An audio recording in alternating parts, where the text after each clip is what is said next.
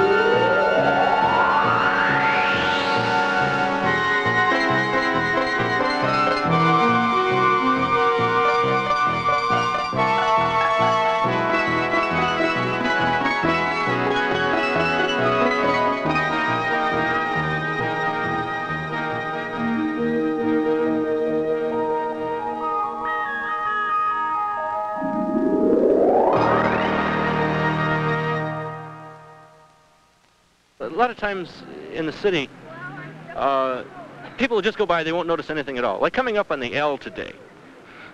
Nobody really noticed, which I thought was fabulous, because I was wearing this whole thing, as you see it now. I prefer the country to the city, but, you know, you have to make a living. The city, there's a lot going on, but the farm just, I don't know, there wouldn't be enough action. I guess it's people. And that's the reason I like Lincoln Park, too, because there are a lot of things happening. A wonderful sense of community. What's important about a sense of community? Why should that exist? Because it doesn't exist many places in Chicago, I don't think. And this is one of the places that it does exist. It's good. Barbara? Lincoln Park is a lively community in Chicago. More than many other parts of the city, there is still a lingering sense of the village, something that is hard to find these days in American cities. And that, many experts believe, is exactly what is wrong with them. The basic building block of the city is the neighborhood, the village within the city. Without viable neighborhoods, the city becomes a collection of strangers, an anonymous and faceless place. From about 12,000 years ago, the vast majority of people all through the planet have lived in small villages and neighborhoods. Up to within the last 50 years, 4/5 of the population on this planet lived in villages. This is an environment which has a long tradition. Take Greenwich Village. Greenwich Village wasn't a village even 100 years ago in the old sense, and yet there was a kind of neighborliness and friendliness, recognition that they were part of the same unit. People used to be proud of being members of the old Ninth Ward, much more than they were proud of being New Yorkers. These qualities are the things that kept these are the human qualities, the underlying face-to-face realities, which our impersonal, abstract culture has almost wiped out. A city is not bricks and mortar. glass, and steel. It is the life, the human life, the web of interrelationships that is important. City life is the life of many people living close together. The social structure of the city is far more important than the buildings themselves. High-rise buildings have given us the ability to concentrate fantastic numbers of people in small areas. What we have failed to consider is the effect this environment will have on the social organization of the city. The way people have lived for 12,000 years isn't to be dismissed and written off just because somebody is going to make a profit out of providing a different kind of city for them to live in.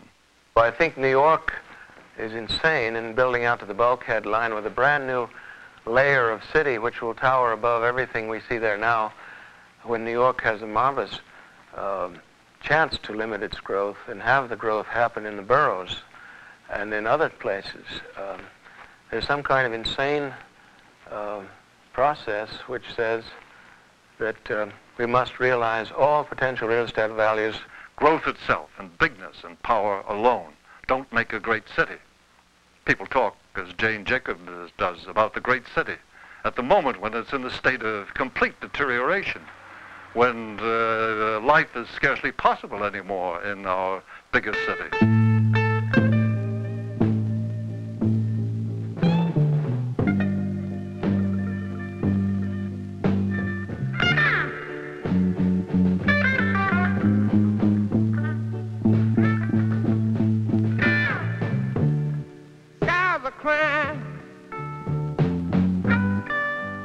Look at the tears roll down the street.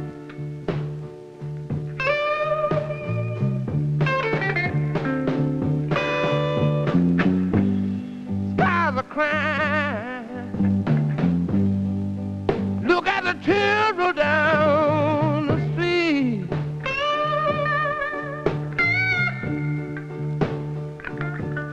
Our cities have been built for profit instead of people, or to minimize costs at the expense of people. The most extreme example is public housing. One of the worst of these is the Pruitt-Igoe project in St. Louis.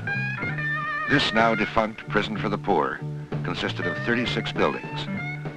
Although it was anticipated that large numbers of children would live there, the project was originally built without a single playground. Over the years, Pruitt-Igoe bred violence and misery.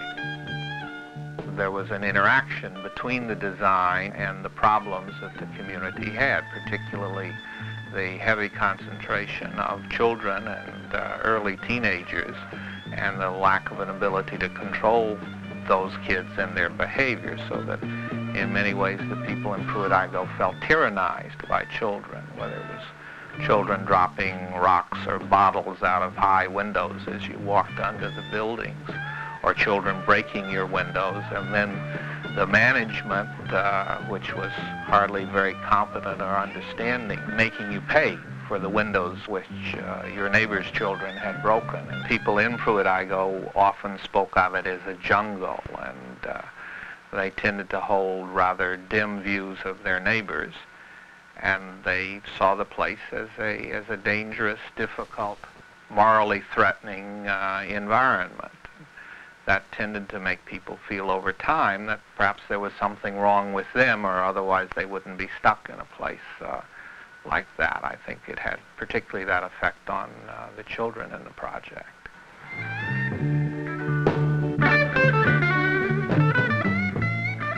In our short-sighted drive to realize all potential real estate value, or to cut costs at the expense of basic human needs, we have set in motion forces that will beset us for a long time.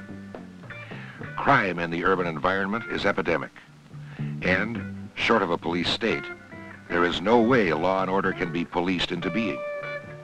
Order must be organic. People must have a stake in the functioning of the city, something to gain by that order, something to lose if the order breaks down, a sense that it is responsive to their needs. The children of Pruitt-Igoe, like the children of the streets in many parts of our cities, have experienced a hostile, bitter, and sometimes brutal world. Is it any wonder that they give as bad as they got?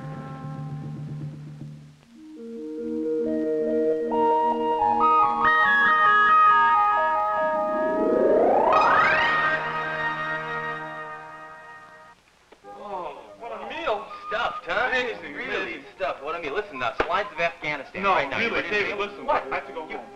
Oh, no. Hey, No, honey, honey, come here. He said he had to go home. No, I gotta go. Look, Why? no, when it gets late, it's very dangerous outside, so I thought I'd get home before No, the you trouble have a starts. point. It is a jungle out It is. there. I know. Oh, And not only there, did you tell? No, I didn't tell him. not I only on wanted the him. street here. Oh. What do you mean? In our high-rise, the lady next door was stabbed, she was raped, repeatedly assaulted, and they ripped off her whole stereo system. Oh. They ripped off, Really? how many speakers She do you had have, 4 honey? speakers. Beautiful walnut, and they had A the German headset turntable thing and in quadrophonic the sound. Tragic. beautiful Really thing. tragic. Everything went. Terrible. Listen, Carol, What? are you parked near here? A couple blocks.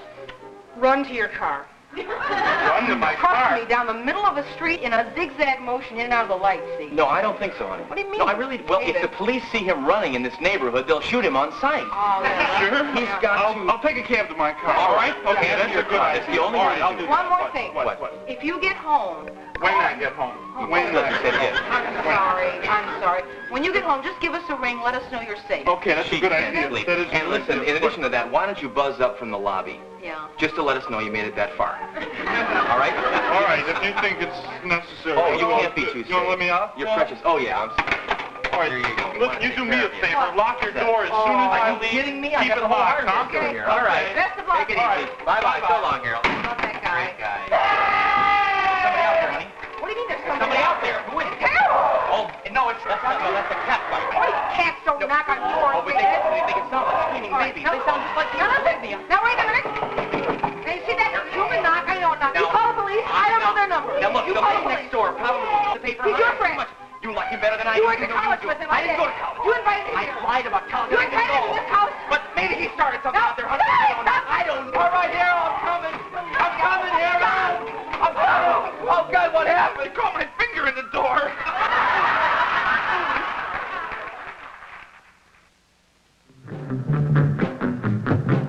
One of the unique characteristics of our age is that we are all within reach. Nowhere is this more true than in a big city. Large numbers of people live in close proximity. No man is an island. Thus, it is difficult to escape your neighbor's problems. The urban poor are, for all practical purposes, trapped in the city. You know, we live in an economy that is more and more interdependent. In the old days, if you didn't make it in the city, you had an exit, and the exit was go back to the farm. Even in the Depression, the Great Depression, a very substantial number of city unemployed went back to the farms. Today, I think it's 4% of the workforce is in rural areas, and many of them are very poor, marginal farmers. Who in the city slums has a relative back on the farms? Answer, damn few people. So that when the slums don't work, as indeed they don't, there's no exit. You really are stuck there. The old escape hatch was literally migration. I mean, you went from the city to the country. The new escape hatch has to be the ability to find a workable career in the city itself, a livable life in the city itself. You got to find jobs for people. You got to train people to make those jobs. Those jobs have to be better than dead-end jobs. The top priority has to be for families that are poor to have the kind of incomes that will allow them not to be poor anymore. We managed to think up almost every other possible intervention, but somehow we're not able to see to it that families just don't have to live with low incomes. The eradication of poverty would probably do more than any other single act to improve city life. But many things are necessary. We must tame the explosive growth of the city and tailor it to the needs of the people who must live in it. How is this to be done? The first step is by simply asking the people what they want. By coming in with a fresh idea, first of all, and then slowly approaching the people in the community and finding out what's in their minds and what they think should be done. Often they have very good ideas which they haven't been able to explain to anybody or get anybody to listen to. When we get to replanning our communities, we can plan them so as to make cooperation much easier. Make cooperation between parents looking after their children, babysitting. Nobody can look after their children successfully if they're 15 stories above the ground and the little child who is in need of a mother's help is 15 stories away from them. The urban environment is the most complex series of systems we've yet to devise. Technology has given us the tools to build enormous buildings in a matter of months. It may also help us to build them right. At MIT's School of Architecture, computer scientists are working out methods for predicting the effect of urban designs before they are actually constructed. The problems are too complicated for one man to solve now. That's an accepted fact. That's why the team concept, for instance, in designing is becoming very common these days. We're just proposing that a machine be one member of the team. Let's look at the situation as it now exists. It's largely done on the basis of intuitive decision-making, on the basis of economic decisions, on the basis of people that have money, can make decisions in positions of power. They aren't likely to change their mode of decision-making unless they're shown something better. Charles Libby works with a computer language called discourse, which he helped invent.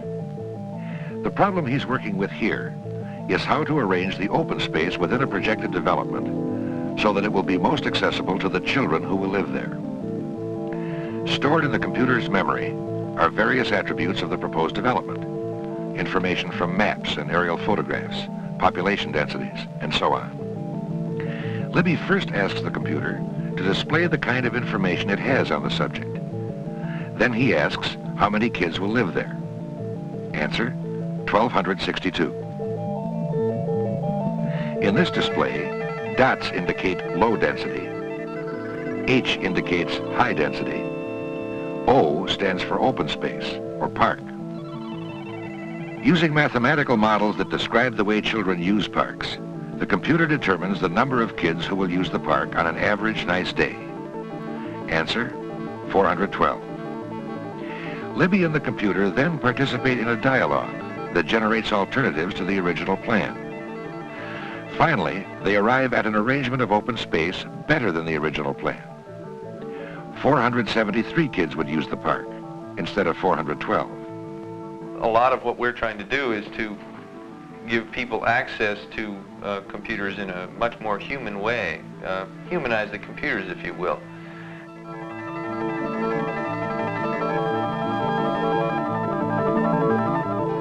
James Taggart works with a computer language called Hunch. Hunch allows people to communicate with a computer directly by means of sketching. Other computer languages being developed deal with the interrelationship of common space, such as an urban neighborhood, and with the flow of services in an urban environment, police services, sanitary services, and so forth.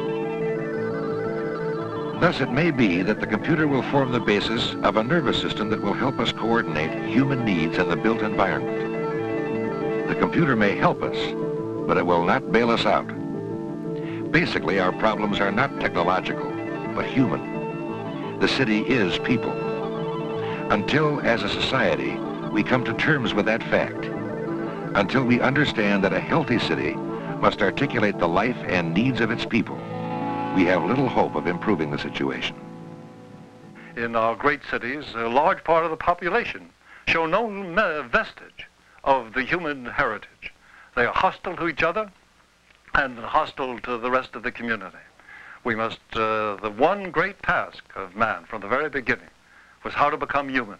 We must learn this all over again.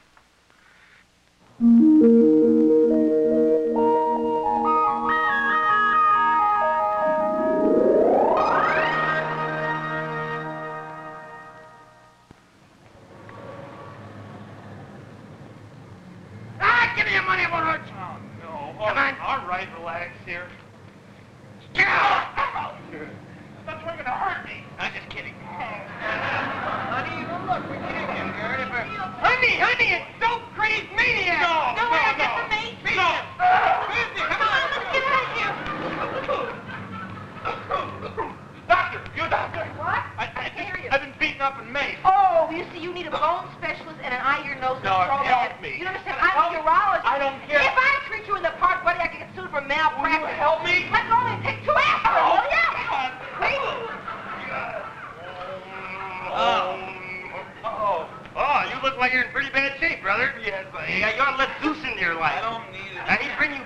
I don't need it. You don't want peace? I want peace. You don't want peace? What are you, some kind of pig? You don't want peace? Some kind of pig or something? You don't want peace? I'll give you peace. I'm not a pig. I'm not a pig. Pig? Who's a pig? Huh? No, calling me a pig? Come on, let's go. Split them legs. Come on, guys like you make me sick. Always screaming about police brutality. I'll show you police brutality. Where's your car parked? I'm going to give you a ticket. Wait. Oh, there. Oh.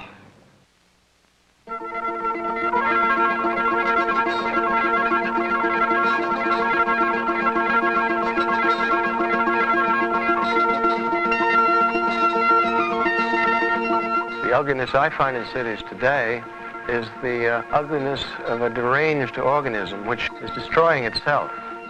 And it's like a garden full of weeds, or it's like anything that isn't working.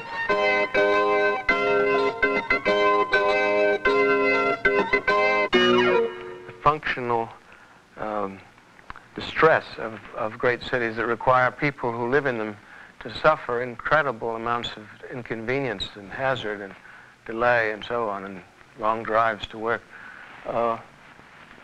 They're becoming less and less habitable. People were too tired at the end of the day to deal seriously with political problems. They left it to the boss. Originally, they left it to the king, some kind of centralized authority. Now they have enough leisure to spend on politics. And there's nothing more fascinating. Dealing with other men, dealing with manipulating, controlling, cooperating with other men. And as soon as people learn that this is one of the real games of life, they know politics can be used for many purposes. It can be used for corrupt purposes too, but it can also be used for enlightened ones. And when a sufficient number of intelligent, animated, and emotionally undisturbed citizens are interested in politics, the city's new kind of city will grow around us faster than ever before. I believe direct citizens' action is necessary in Chicago simply because our elected officials are responsible to the democratic machine, they're responsive to big business, and they're all responsive to money. But they are not responsible to the average citizen, you and me. We have perfect example today. 100 senior citizens, taxpayers and residents of Chicago, some of them for 50 years. They were down at the county board with a simple plea: help us save our homes. In Chicago, a group called the Citizens Action Program is composed of intelligent, animated, and emotionally undisturbed citizens interested in politics. CAP participates in the political life of the city, and not just in an election year. Dennis Sweeney, who's worked with CAP for more than a year now, is an ex-Chicago policeman who learned a lot about how the city operates while he was on the force. As a patrolman on the street, generally you only see the small things, but you learn right off that money means power. I'm talking about things as small as fixing a parking ticket to things as large as getting a permit to build Lake Point Towers on the lakefront. It all comes down to the same thing. At CAP, we feel there's only one answer. That's what Len Doobie calls people power. Lots of people with big mouths, and they use them. And that's all we've got, besides our research and occasional technical expertise, to fight the men who want to destroy our lake in the name of urban progress. Mr. Chairman, members of the committee, I'm Paul Booth. I'm representing the Citizens Action Program, or CAP. The Citizens Action Program is an ecology organization. It is also a taxpayers organization. It is not true that this is a tax boon to the city of Chicago, these high-rise plans. In fact, it is a tax drain.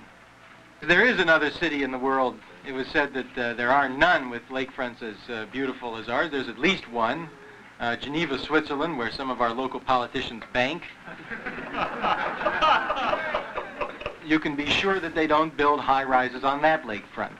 As a politician and as a legislator, when you refer to politicians who bank in Switzerland, you cast a despairing remark against me.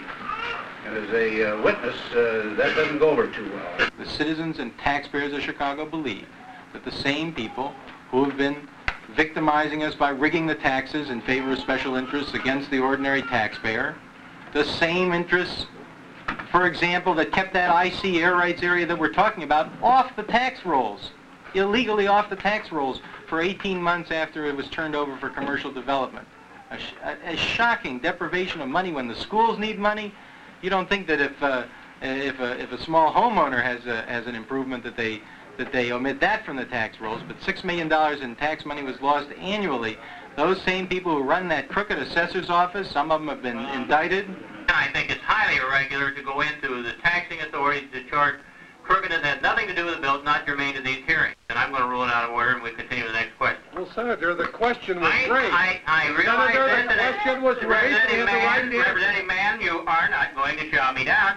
The question has been answered, and we've gone beyond the question. Now, do you want to hold these hearings or don't you? It's your bill. Next question. We went to Springfield and got these hearings. Please leave, whoever's out there. I'll be glad to leave, but before all right, you may. You're asked to leave, and you can't keep still. I'm leaving, but you... Goodbye. Joe, escort him out, if you will, please. Ladies and gentlemen. Well, then get out. If you can't keep your mouth shut, get out. Don't spoil it for everybody else. These other people want this bill heard. Shut your big mouth and get out. Oh, I really must say this. Now, you may sit down, too, or you may leave also. Now, wait. Do you want me to close this up? No. Sit down. You're out of order. I don't. Now, we came here to hear it. This is completely irrelevant. You may leave. Joe, escort him out. Goodbye. Most people have the notion that if any great change is to be effected, it will be done through the government or through the bureaucracy or through education, somebody else's education. Whereas the only place where any real change begins is with oneself.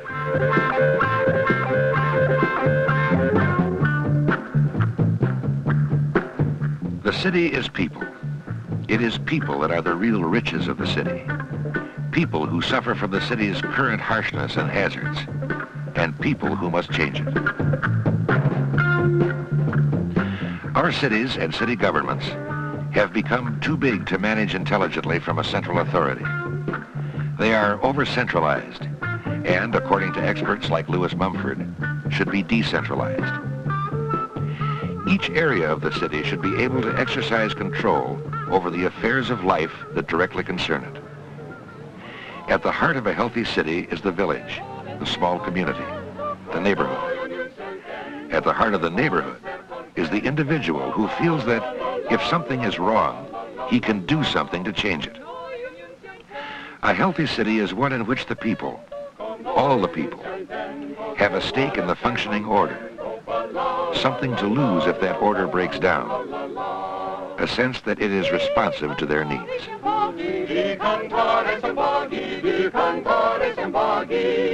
E mai se non ci siamo, mangiamo, beviamo, giochiamo. E mai se non ci siamo, mangiamo, beviamo, giochiamo. La la la la la la la la la la la. E mai se non ci siamo, mangiamo, beviamo, giochiamo. E mai se non ci siamo, mangiamo, beviamo, giochiamo. La la la la la la la la la la la.